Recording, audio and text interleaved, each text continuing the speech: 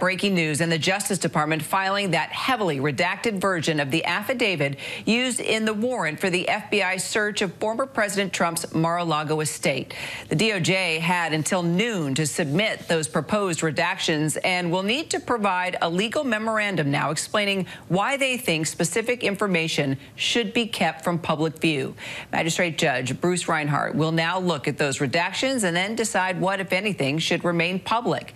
For more now, let's bring in ABC News Washington reporter Jay O'Brien, also former Chief Minority Counsel at the Senate Permanent Subcommittee on Investigations, Jeff Robbins. Jay, let's start with you. We've been waiting for this filing. Now that the DOJ has submitted its proposed redactions, what happens next?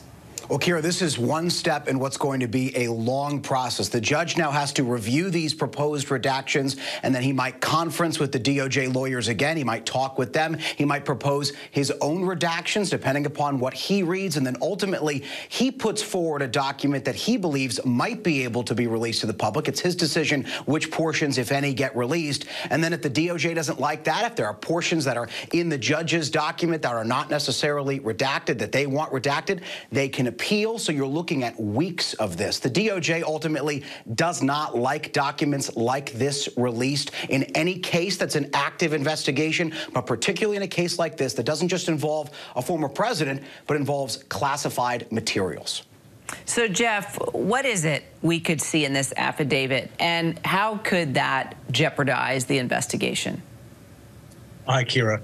Look, the first thing the Department of Justice wants to make sure never sees the light of day is the identities of those who are providing information on probable cause to the department. Nor do they want to have, nor can they afford to have, information which may essentially effectively disclose the identity of those individuals. Nor further can they afford to have information which sets out the classified nature, the secret nature of the information that is that was there in the first place.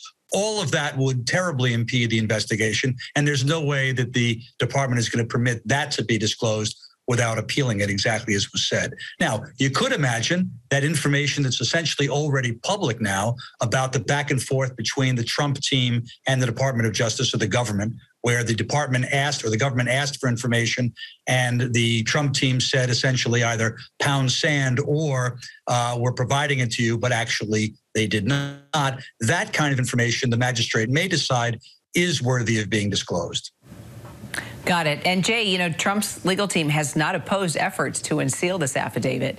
The former president has basically been treating this as both a legal problem and a PR problem. So what's the strategy here from his legal team?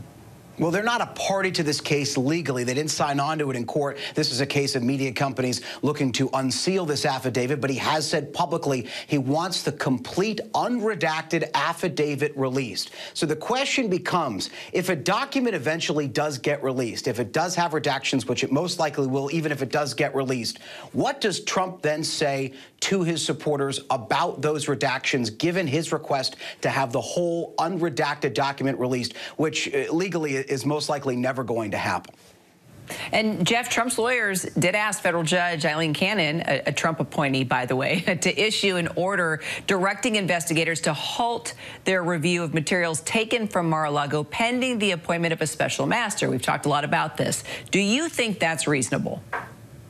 No, this reminds me of the old hamburger advertisement, where's the beef?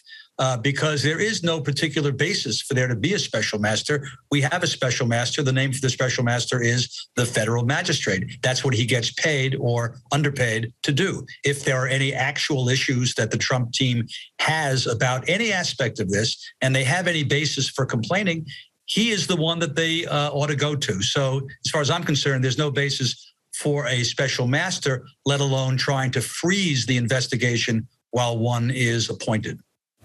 FYI, you just totally aged yourself with the where's the beef reference, but I won't delve any deeper into that. But clearly, us older folks are laughing in the studio right now. Jay, the White House doesn't have any reaction so far, because when the president was asked about this yesterday during a briefing that he was giving on the student loan forgiveness plan, he just said he knew nothing about what was going to happen at Mar-a-Lago, and he walked out the door. And while that was a brief comment, it was somewhat of a big deal because the president has dodged shouted questions about the Mar-a-Lago raid for weeks. Now he's saying, and he's saying what the White House has said repeatedly, which is that he had no advance knowledge. He did not know about this raid before it occurred. The White House has repeatedly said, and they're continuing to say, that the president learned of the Mar-a-Lago search as it was happening on the news. Kira. All right, Jay, Jeff, thanks so much, guys. We'll talk a lot more this afternoon. Appreciate you both. Hi, everyone. George Stephanopoulos here. Thanks for checking out the ABC News YouTube channel. If you'd like to get more videos, show highlights, and watch live event coverage, click on the right over here to subscribe to our channel. And don't forget to download the ABC News app for breaking news alerts. Thanks for watching.